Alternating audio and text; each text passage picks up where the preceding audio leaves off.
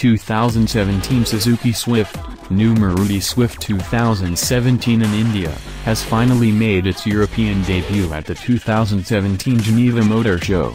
Set to challenge the Ford Figo, Honda Amaze and Hyundai Grand i10, the new generation Swift will mark its Indian entry later this year. For 2017, the hatchback's new model has witnessed significant design and interior upgrades over the model it precedes.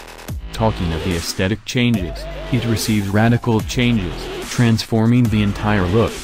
While the basic silhouette has been carried forward, the overall design appears more evolved and edgier.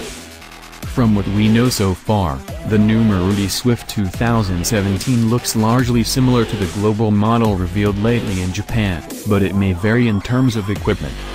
Following suit, interior is a step up compared to the current model, highlighting a sporty look and new features including a touchscreen infotainment system with Apple CarPlay, on the top-of-the-line trim.